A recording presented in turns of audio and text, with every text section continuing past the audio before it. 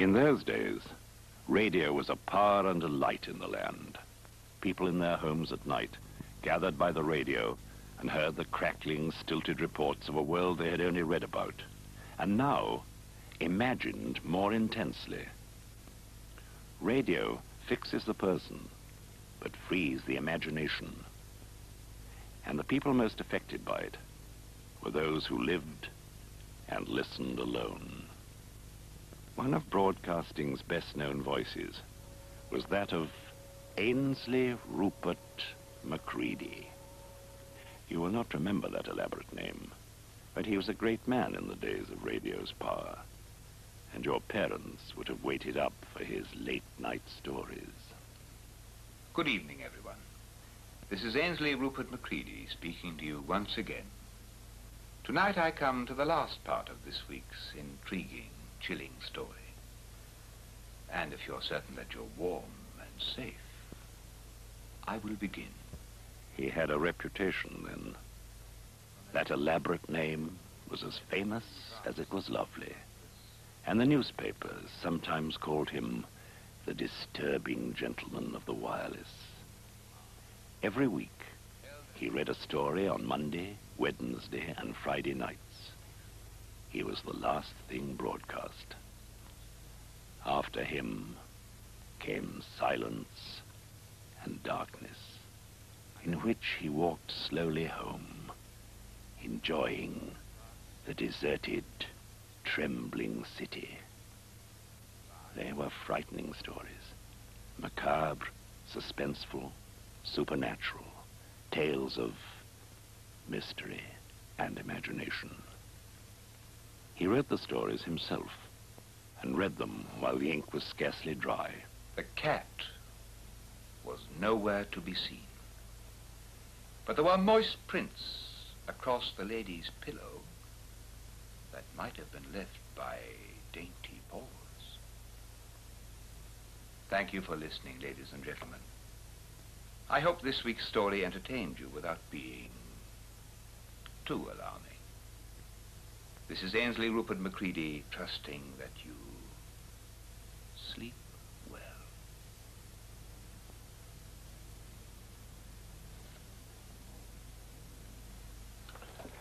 Right. Let's take him in the shed here. Right.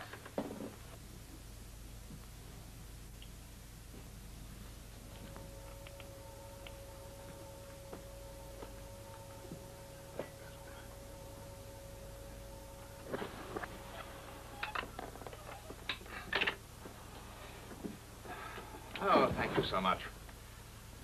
I do appreciate a biscuit with my sherry. Ah, how nice. Well, that's another one done with.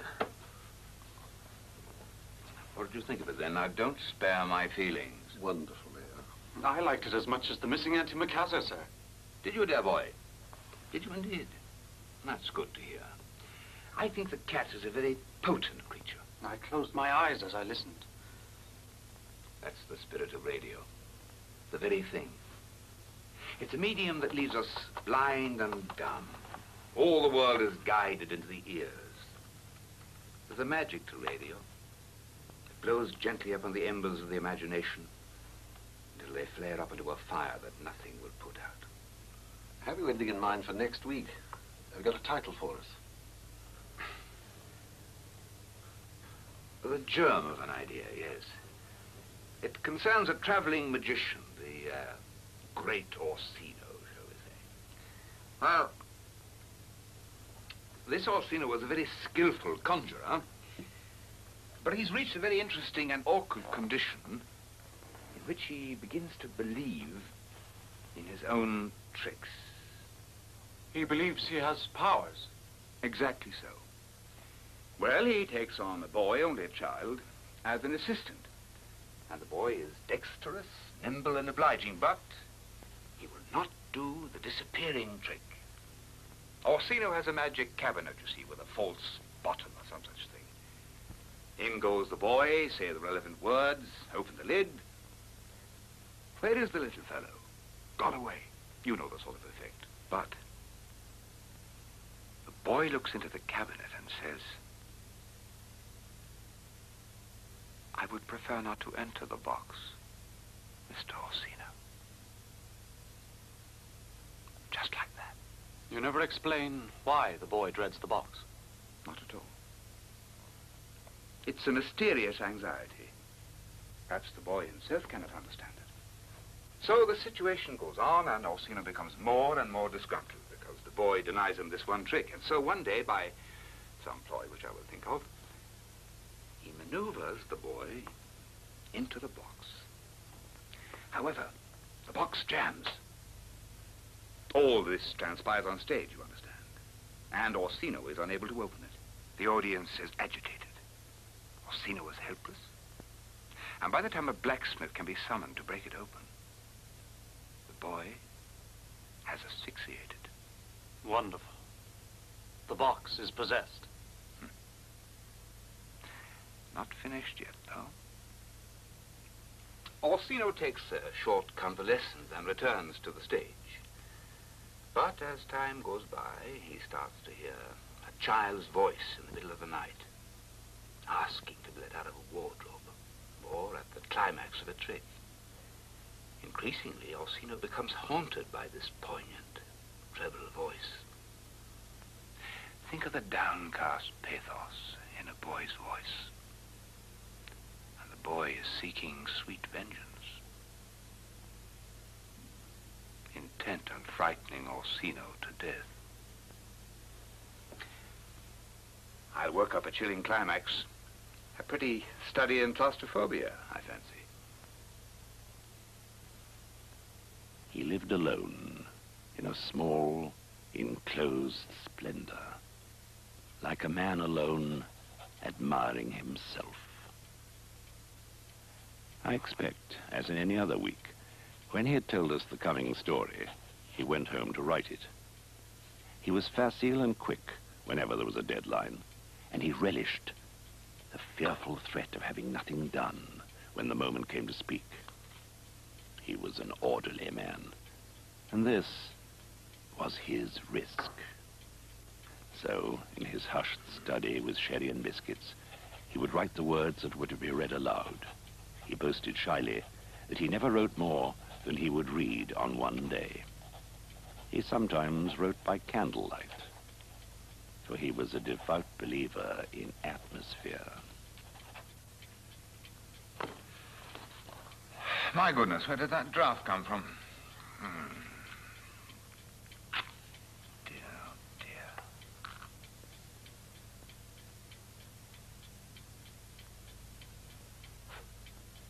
There we are again, Mr. Orsino. Did you think you could throw me off your tracks?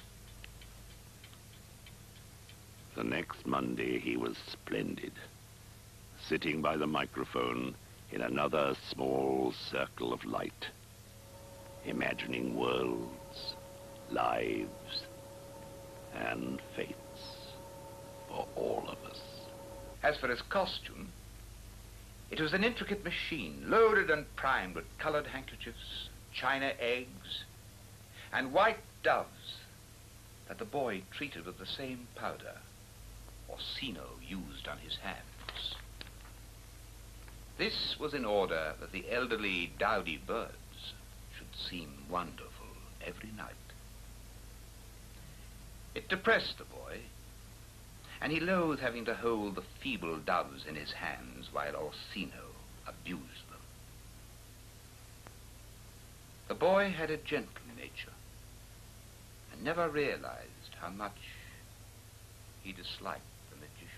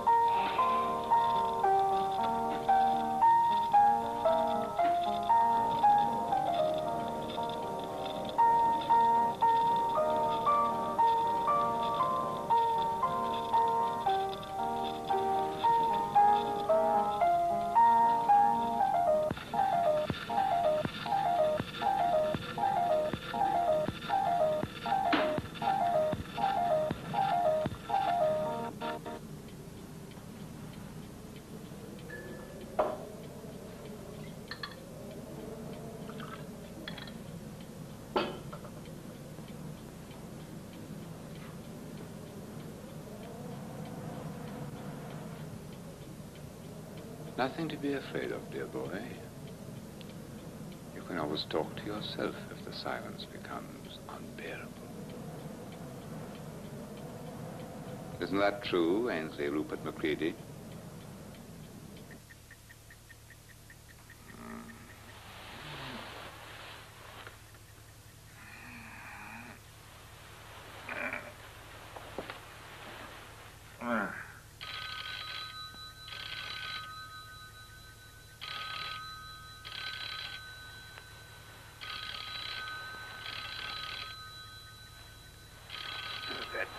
Devil is ringing at this hour.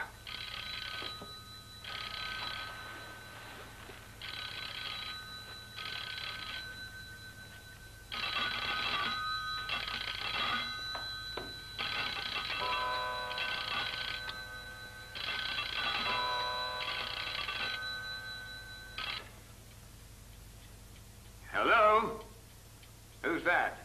Is that Mr. Macready? Ainsley Rupert Macready speaking. Who are you? Who is it? The story you are reading. What of it? Little boy? You are a little boy. I would prefer you to go no further with it. No further? Why not, indeed? It troubles me a great deal. This is preposterous. Who are you? Is this some kind of prank disturbing my sleep? Oh, I didn't think you were asleep. Most certainly. You sound very attentive and alert. What's that? You are not a little boy. Who are you?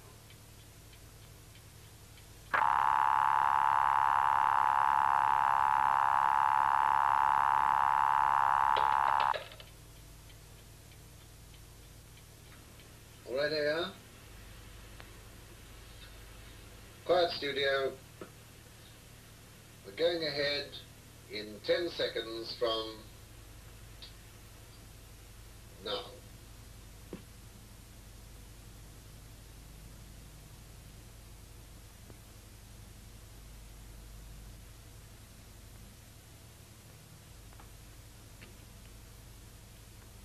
Good evening, ladies and gentlemen. This is Rupert Ainsley Macready speaking to you once again, continuing with this week's story, A Child's Voice.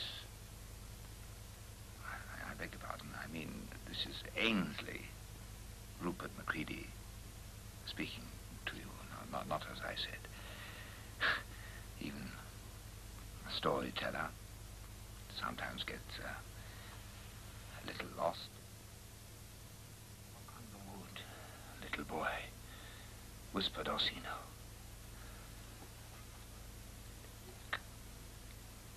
Not lightly on the wood, but there was no sound. Only the glossy, black surface of the cabinet. Glaring back. So, once again, ladies and gentlemen, it's good night from your host, Ainsley Macready.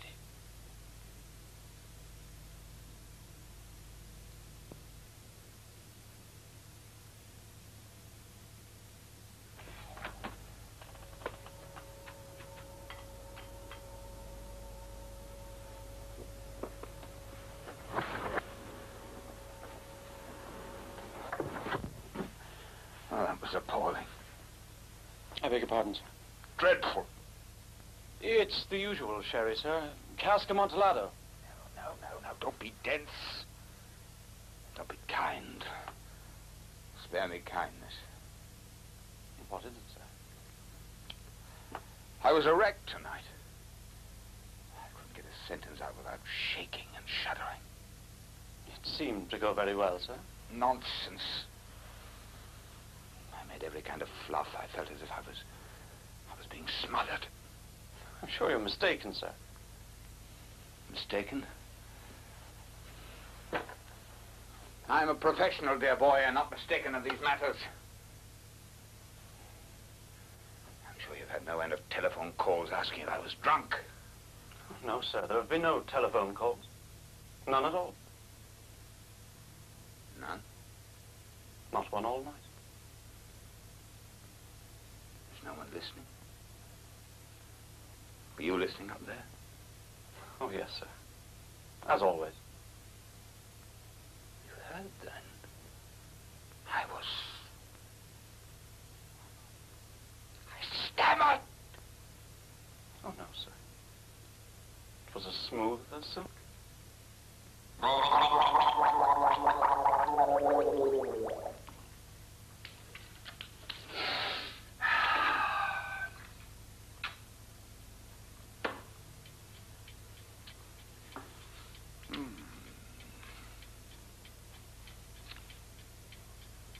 She stood on the balcony, inexplicably mimicking him, hiccuping as she amicably welcomed him in.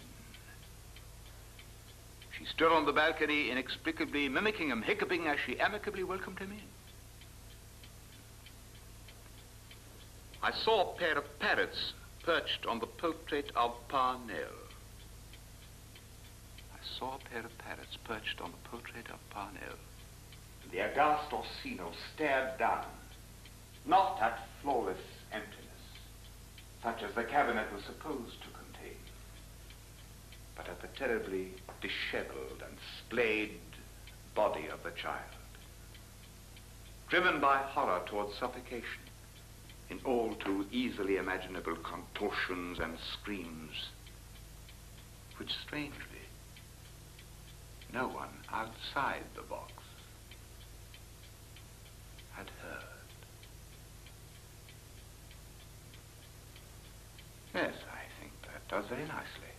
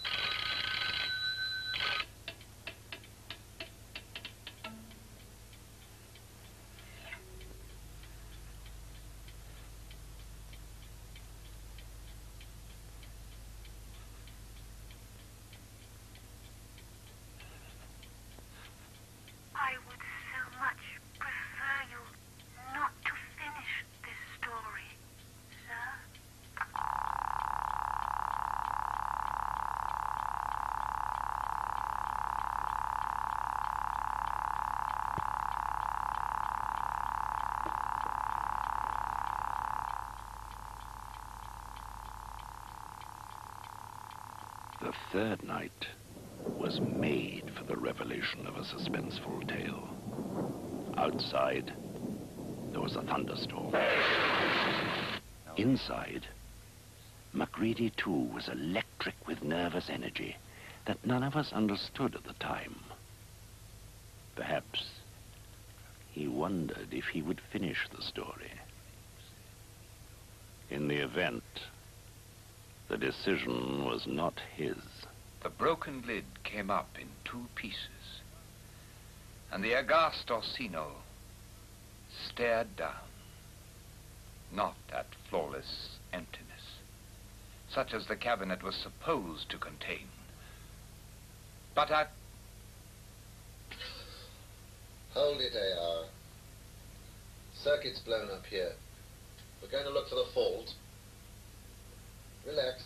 Just stay where you are.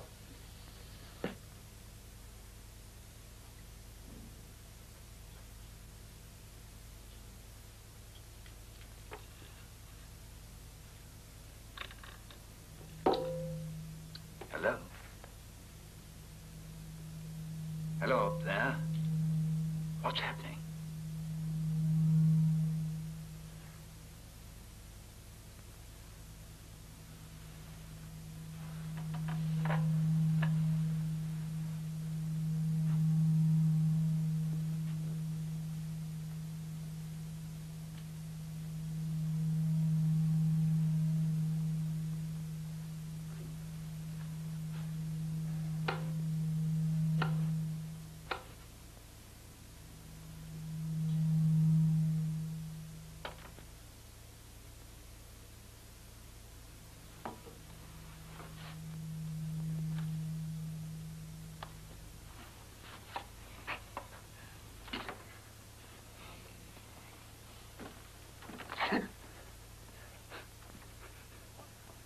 I say, what is this? Are you fellas teasing me?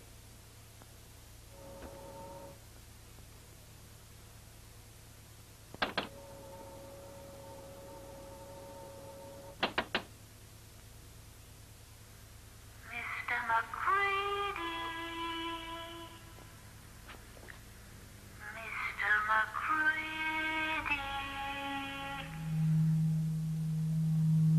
Why did you go on?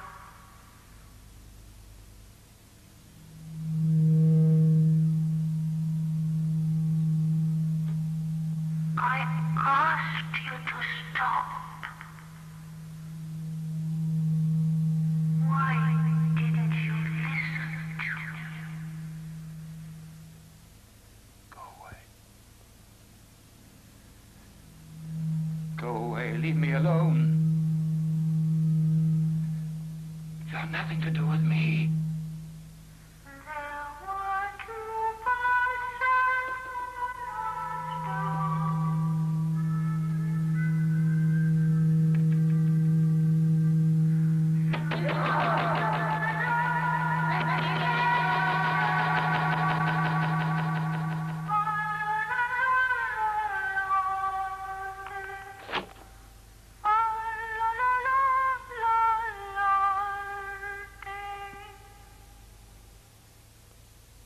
The power cut was only a few minutes, and no one ever discovered how the door came to be locked.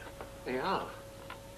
It created a stir at the time, because the story was never finished, and even Macready's script stopped short of an ending. Perhaps he meant to improvise. He was nearly paralyzed at first, and a doctor said he was in deep shock. He regained most movements, but he never spoke on radio again. Utterance came back to him, but he had a chronic stammer, such as embarrassed people, and he lived in poverty for the rest of his life. Sometimes afflicted with palsy. There was a look of fear in his eyes, and only on a few good days could he tolerate company by pretending to be dumb.